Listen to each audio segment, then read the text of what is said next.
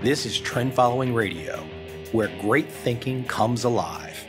Nobel Prize winners, legendary traders, best-selling authors, and the pros that know what drive us irrational human beings.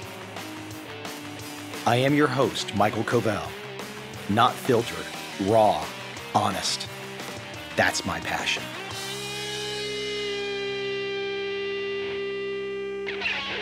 Going back in time a little bit, reaching back for one of my archival episodes, I would like to reintroduce Robert Aumann, Nobel Prize winner, game theory, currently 88 years young.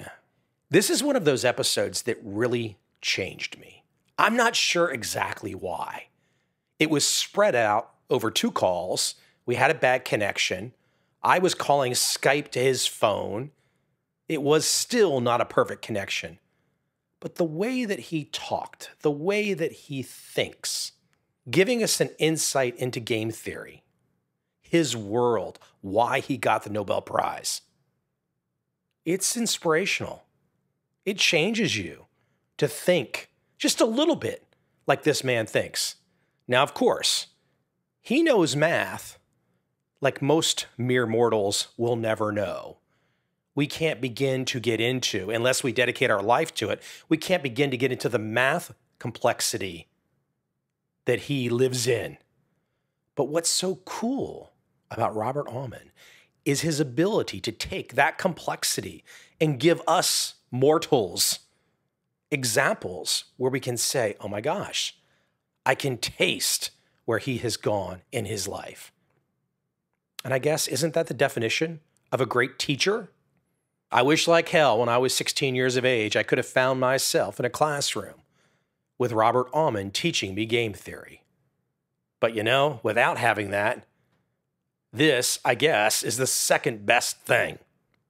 Reaching back in time, I hope you enjoy or re-enjoy my episode, my conversation with Robert Aumann.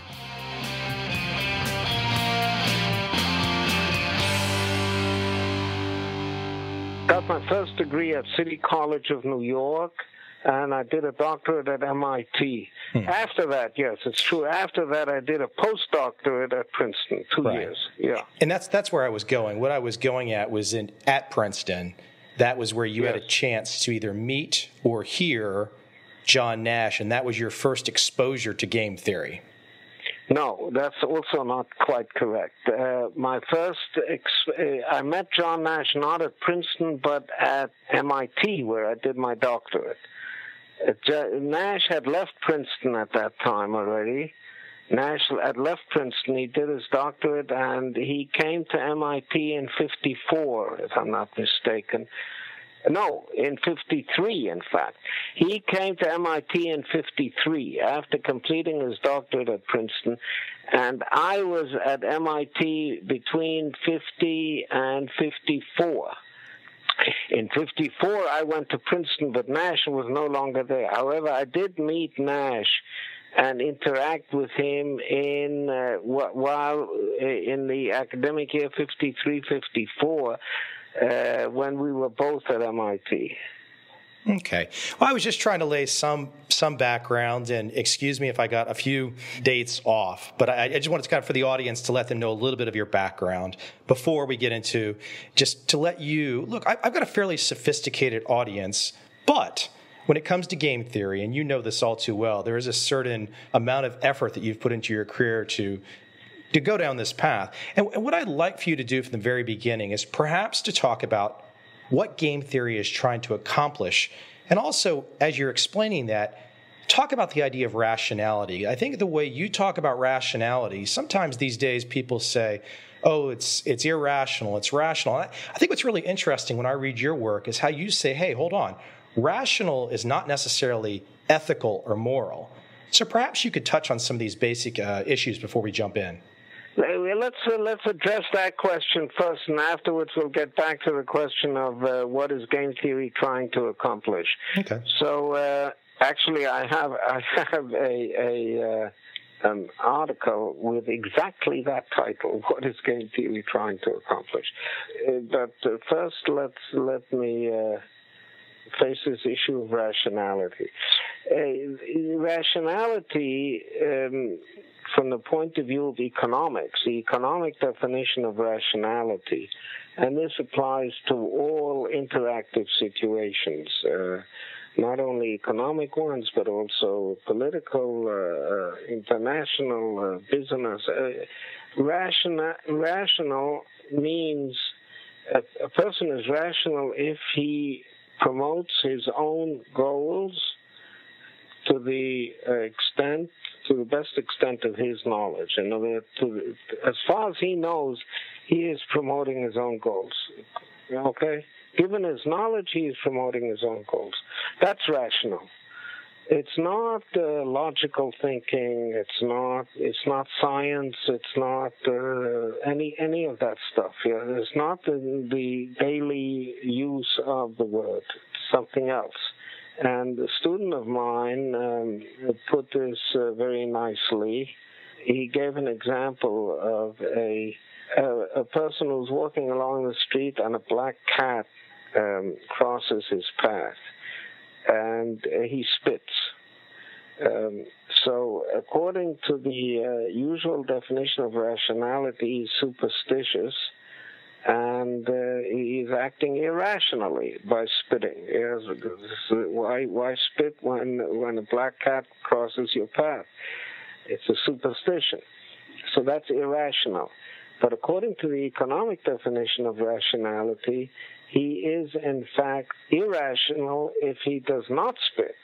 Yes, because by spitting, he is, according to the best of his belief and knowledge, he is promoting his goals, which means because otherwise he believes that something bad will happen to him if he does not spit.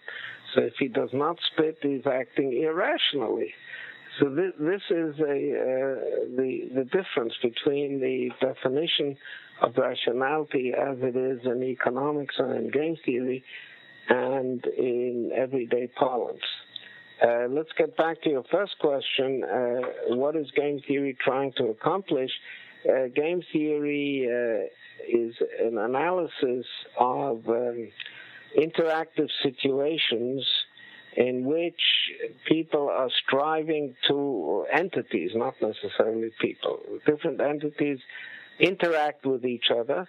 What each one does affects what the other one gets, and each one is trying to promote his own goals. So each one is rational. He's trying to promote his own goals, and he's taking into account that the other players are also trying to promote their goals, not his goals, but their goals. Going back in time, I think it's really interesting in looking at your work, discussions of Cold War diplomacy, current international relations, and I was thinking the idea of a strategy matrix, because people make the point, before we would always know what we can do, but now the idea is to think what we can both do and put the shoes on at the same time. The idea is that in analyzing an interactive situation, a game, it's important to analyze it from above, not from your point of view. What should I do? Yes, but simultaneously, given the possibilities, given that are open to all the participants, all the players in this game, what possibilities are open to them, and what should each one do given the possibilities that he has and that the other one has. He must take into account that each player must take into account that the other player is also maximizing, is also trying to do the best that he can for himself. That's the idea of the strategy matrix, and like my colleague Tom Schelling said, this way of looking at things rather than what should I do, saying what should we both do? What is good for him? What is good for me? What is good for him given what is good for me, and so on. Looking at it symmetrically, not only two players, also more players. This is one of the central important ideas of game theory. And your career is about bringing mathematical tools to that end. Yeah, my mathematical tools for thinking about these things, yes. So, conceptual tools. I don't like the word mathematics, yes. I mean, it's a beautiful word, and I'm a mathematician. I'm proud of it. But mathematics is not the point. The point is thinking about this coherently. Okay, thinking about it coherently and developing tools, conceptual tools, to formulate these ideas and to and then eventually to analyze them. Okay, physicists, all kinds of scientists use mathematics, and we use mathematics also. But mathematics is a tool; it's not an end in itself. Professor, can I jump into a few kind of examples that I think my audience can relate to? And geopolitics gives some great ways where we can go in a discussion of game theory. And I think there's current situations in the world today that are fairly hot. And for example, we were talking about rationality. And when I look at the media coverage of something like Ukraine and Vladimir Putin, people might say, well, he's irrational. And my thought, oh, hold on, he's being perfectly rational for his situation. And sure. Yeah, and I think that's probably. Sure, and I think Iran also. I think a even more apt example. People often say that Ahmadinejad is irrational, he's crazy, and so on. He's not crazy. He doesn't do what we want, but he's not crazy. He's highly rational, and I think one has to take this into account, absolutely. And as you say, Putin also.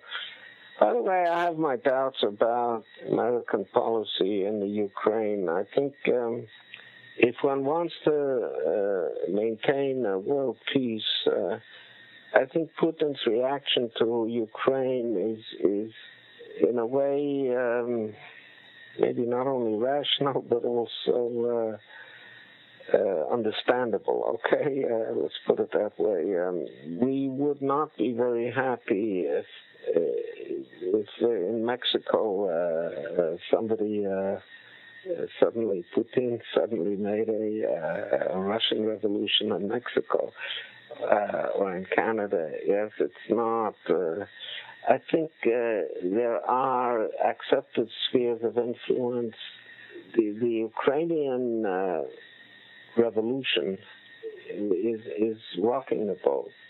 As we talk about conflict, geopolitics, I saw you make some comments, and it's very logical and it makes perfect sense. I think people don't want to accept this, and I'm paraphrasing a little, so forgive me. But if you want peace, prepare for war. If somebody sends a shell over at you, send a shell back. If you're ready for war, there's no fight. If you cry peace, you end up fighting. But you look at that not only just in opinion terms, you get into the game theory is getting at those types of ideas, like, as you say, with the conceptual framework. When you look at the search for peace, President Obama got the Nobel Peace Prize in 2009. Obama is a smart kid. He made a speech in Oslo on the 10th of December 2009, acceptance speech of the Nobel Peace Prize, in which he said the belief that peace is desirable is rarely enough to achieve it. And this was an understatement, and he understands very well the mechanics of these things. And what he was saying is just yelling peace, peace does not only does not necessarily bring about peace, it may bring about war. We all want peace, yes? And nobody wants peace more than we here in Israel do, yeah. But also Americans and Europeans and everybody wants peace, yes. The question is exactly what Obama said. The belief that peace is desirable is rarely enough to achieve it. Wanting peace doesn't get you peace, okay? What gets you peace? Well, who are the world champions in peace? The world champions who are, when I want to play good soccer, I go to Germany, and they are the world champions in soccer, and I see how they play, okay? If I want to play good baseball, I see who won the last World Series, and I look at their strategies. If I want peace, I go and I look at the world champions of peace in all of history. You tell me, who are the world champions of peace in all of history? Where is there any enduring peace? That doesn't happen, does it? There is no enduring peace. Where is there enduring peace, really? Well, there are places where there is enduring peace, yeah. For example, Switzerland. Okay? Right? Little country. Yeah. They've been at peace for several hundred years. That's quite something. They have a great location, they know how to ski, and they have guns.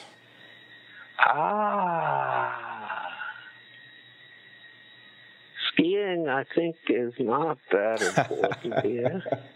Yeah. Although it plays a role, yeah. And the location is also, lots of places have good locations, yeah, and they're not at peace. They have guns. They have jet planes. They have holes in the mountains. I often vacation in Switzerland. You vacation in Switzerland, whether it's in the winter or in the summer, you have the jet planes screaming overhead. What the hell do they need jet planes screaming overhead for? Why do they need fighter planes, yeah? Nobody's bothering them, right? Why do they need fighter planes? Why? It's crazy. Spend all that money. People spend a month every couple of years in military duty and reserve service. The reason is that's why nobody bothers them, okay? And I'll give one more example. The biggest, after the Swiss really have had several hundred years of peace, but in a big way, the biggest champions of peace in world history are the Romans. The Pax Romana, the Roman peace, lasted for 239 years. 239 years, the whole Western world was at peace. Nothing. It's unbelievable, yeah. But that's what it was. And you know what their motto was? Their motto was, si vis pacem para bellum, which means if you want peace, prepare for war. That's what it means. And that preparation for war is in tanks, it's in guns, like you said, it's in jet planes, it's in drones, in whatever you want. But not only there, it's in another place also. It's in your head, and you have to be willing to say, and you have to mean it. You have to mean it. You know what, fellows? We want peace. But if you want to fight, let's fight, okay? And if you can say that and mean it, then you don't have to fight. One of the things I wanted to jump into was the 2008, 2009 bailouts, the rescues. And, obviously these types of things always invite the next crisis. But from your perspective, your wisdom, and maybe looking at this from a game theory conceptual framework, how do you look at the bailouts, the rescues that happened during that period of time? Well, bailouts are not a good thing. It's just like you said. It gives the incentives companies to take risks, because if I take a risk and if it works out well, you put the money in your pocket, and if it works out poorly, you'll get bailed out. So you won't make any money, but you won't lose any money either. So it distorts the incentives. Incentives are to take more risks, and when bailouts are. On the other hand, when you have big firms, control a lot of the economy, a failure of a firm like that can really spell trouble. So, I don't want to second guess Bernanke. It could be that at least some of these bailouts were not a good thing, but they were something bad that had to be done to prevent worse from happening. I don't want to go all like that, but in principle, you're quite right. Bailouts are a bad thing, it's because they give the wrong incentive. The answer is not to have too much of the economy in the hands of a small number of firms. Yes, maybe that's easier said than done, but that's the principle to strive to, so that so you don't have to make bailouts. The company fails, it fails. That's it, and that will create the incentives to be careful. Okay, not to take undue risks. Which I think you got to do that through incentives and not through regulation. Okay, you can't go and say to a bank, or you can, but you shouldn't go and say to a bank, hey, you can't lend more, or you can't have a leverage rate over such and such. You shouldn't do that. The bank should set its own leverage rates. It's important to have transparency. In other words, it has to say, hey, this is my leverage rate, and this is how much I'm lending, and this is to who I'm lending, and so on. It's very important to have transparency. But beyond that, I don't think these things should be regulated for. But, like I say, sometimes you got to do things which are not optimal either. The main thing is to maintain competition. This is very, very. The regulation should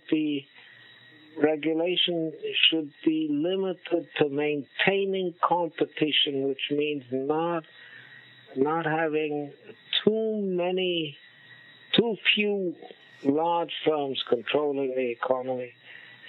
And, of course, for honesty, transparency, that's what regulation should be limited to. I know you said you don't want to second-guess Bernanke. I won't ask you to do that, but I'm imagining there's a side of you that deep in your stomach just doesn't like what happened in terms of the bailouts and the rescues. And I'm curious if there's a side of you that would have been curious to see what would have happened. Would it have truly been a meltdown, or... I don't know. I don't know. How can you tell? I don't know. Like I said, you're quite right. Yes, there's something deep down inside me that doesn't like the bailouts. You're quite right, and I set that forth in my previous statement. But I can understand that, somebody who's really running the show like Bernanke was, you've got to be a little careful, not to... You gotta be a little careful, not to rock the boat too much. Yeah. Behavioral economics, quite a few advances, if one could say, in the last 10, 15 years. Some Nobel Prizes handed out. But I've seen you make the comment about artificial lab setups and not liking that. I wonder if you might expand some on your perception of behavioral economics, how you see it, limitations, pros, cons.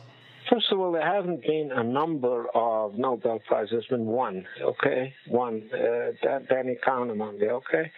There hasn't been a number. Well, one is a number, of course, but let's set that. I guess you could say Vernon Smith, though. And that Nobel Prize is very interesting because it's not really a Nobel Prize. Like my Nobel Prize, it's not a full Nobel Prize. It's half a Nobel Prize, right? I shared my Nobel Prize with Tom Schelling, so I got half, okay? And Danny Kahneman also got half of the Nobel Prize. Now let's look at the other half, okay? What's the other half of that Nobel Prize in '02? The other half is Von Smith. Okay, now what did Danny Kahneman show? Danny Kahneman showed, together with Amos Tversky, that people really behave irrationally. They don't behave in accordance with the dictates of economic theory. They have certain rules of behavior that govern their this anchoring, endowment effect, representative heuristic, all kinds of things like that. Yes. Now, that's what he showed. People do not behave in accordance with economic theory. And he did it with polls, with questionnaires, with lab experiments, that kind of thing. What about the other half? What about Von Smith? Got a little less press, yes. What about his part of the Nobel Prize? Well, it's very interesting because he showed the opposite, yeah. He showed that economic theory does work, yeah. He did lab experiments on people, and it turned out that economic theory works just fine, yes. And he himself was surprised, yeah. You read his Nobel speech, you find that he himself was surprised to find how well economic theory works in the laboratory. One guy shows that economic theory does not work, and the other guy shows that economic theory does work, and they share a Nobel Prize. I mean, you know, you could understand the Nobel Committee saying, well, we believe one and we don't believe the other, but you can't say we believe them both and we're going to give them both a Nobel Prize. That doesn't seem to make sense. So what's the answer? What was going on over there? And the answer is that the Nobel Prize was not given for the conclusions. It was given for the methodology, which was new in economics. Not actually entirely new, because experiments were carried on in game theory and in economics for many decades. But these two guys, Vern Smith and Danny Kahneman, who's a good friend of mine, they really brought it to full flower, one might say. Or at least, yeah, let's see. There were other people also, yeah, but those two were chosen by the Nobel Committee to represent those two sides. The prize was given for the introduction and use of this methodology, okay, which was an important methodology in economics, and the committee wanted to emphasize this.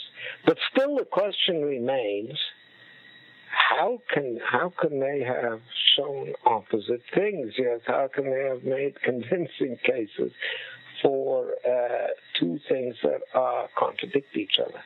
And the answer is that they don't contradict each other. They are both basically right. Both Kahneman and Vern Smith are right.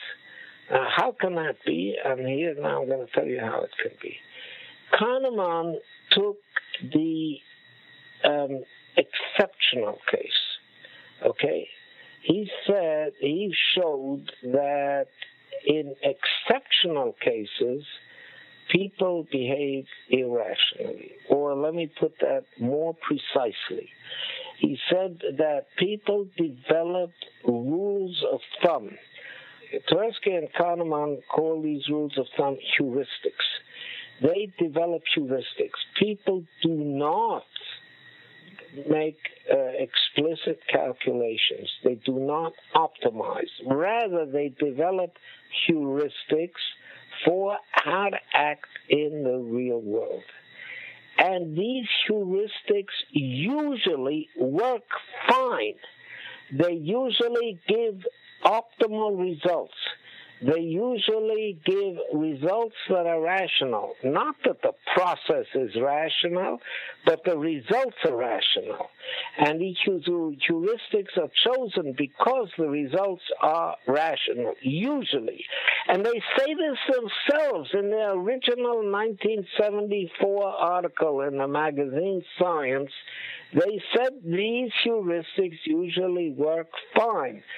But occasionally, they misfire when they are misapplied, when they are applied to unusual situations which the practitioner, the man in the field, the subject of the experiment is not used to, then they may give, and often do give, systematically irrational results.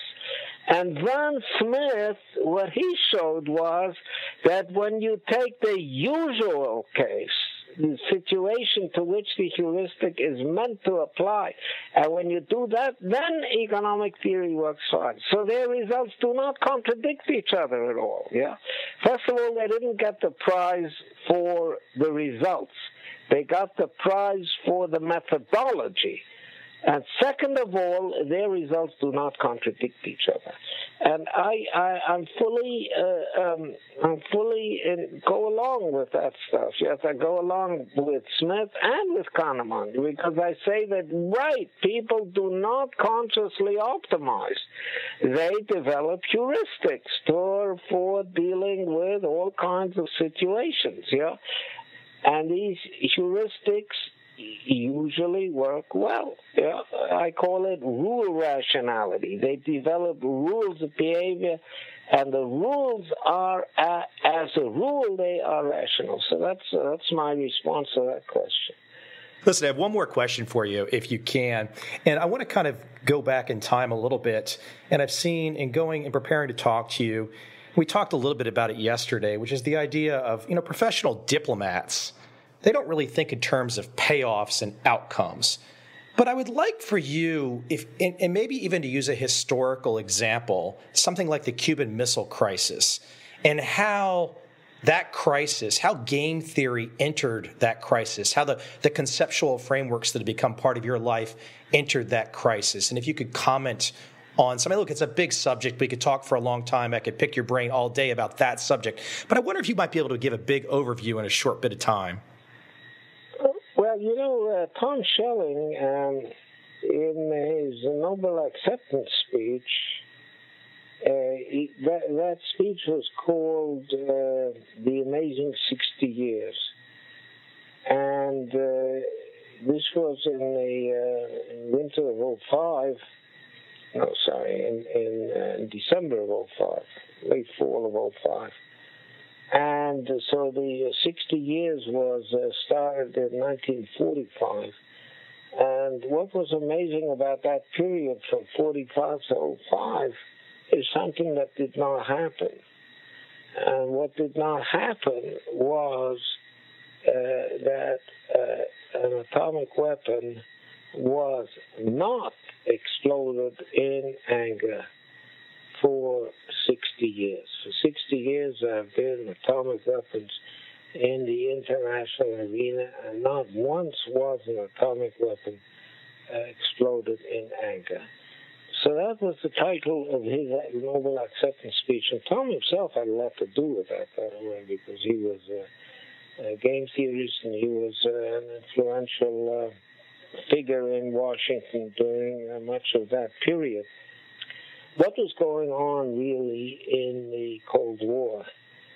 What made it happen that those 60 years, those amazing 60 years, were really really did happen, yes, or did not happen, yes, that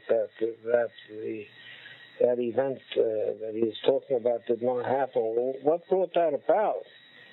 Well, a lot of people during that period were for nuclear disarmament, okay, and there was a lot of talk about, a lot of agitation for nuclear disarmament during that entire period. I remember being in Cambridge, Massachusetts, and seeing a bumper sticker on a car that said, one nuclear explosion could ruin your whole day.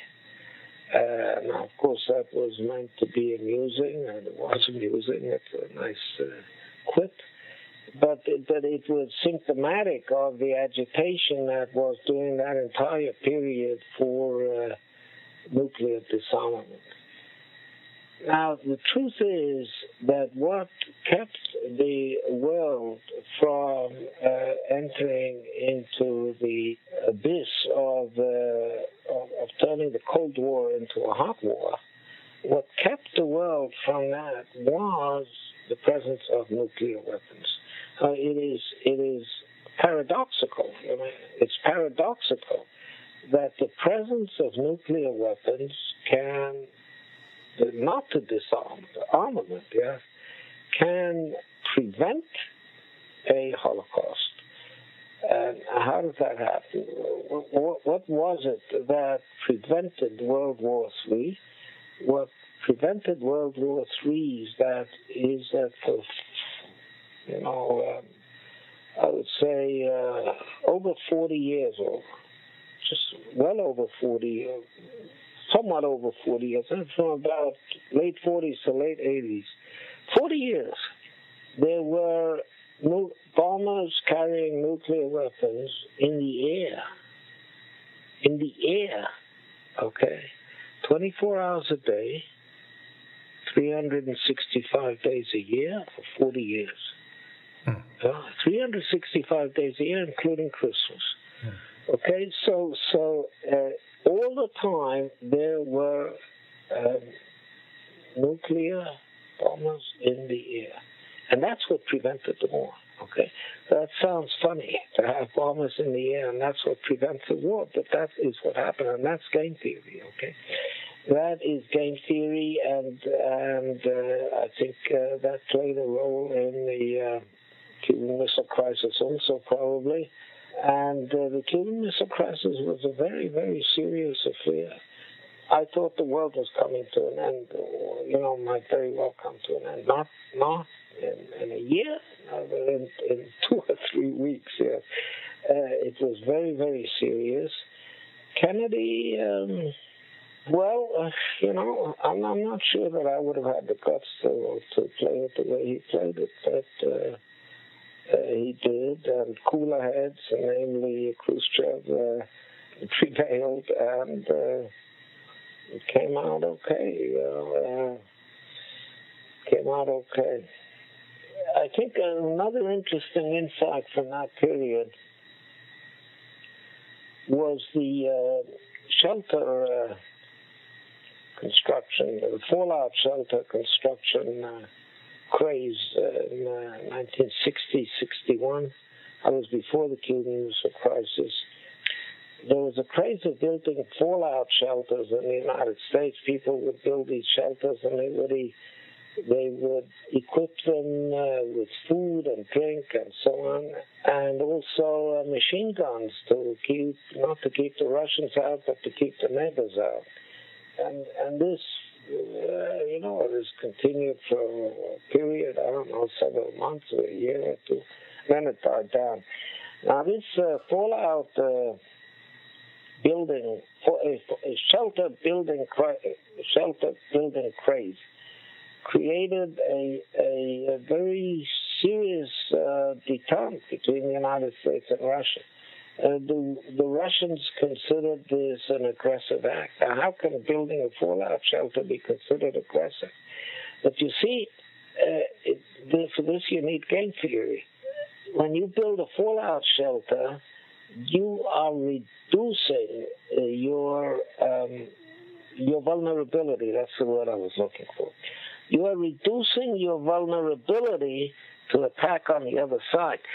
But the attack on the other side is just like I was explaining up to now, is that's what was keeping the peace. So this was considered an aggressive move. Okay. Thank you, sir. This has been helpful. Yeah, it's great. I appreciate you taking the time today. It's a privilege, and I think you probably lived your life like this, giving back to other people and teaching. I feel privileged to have had a little bit of time with you to learn in the last couple days. So I thank you. Okay, my pleasure.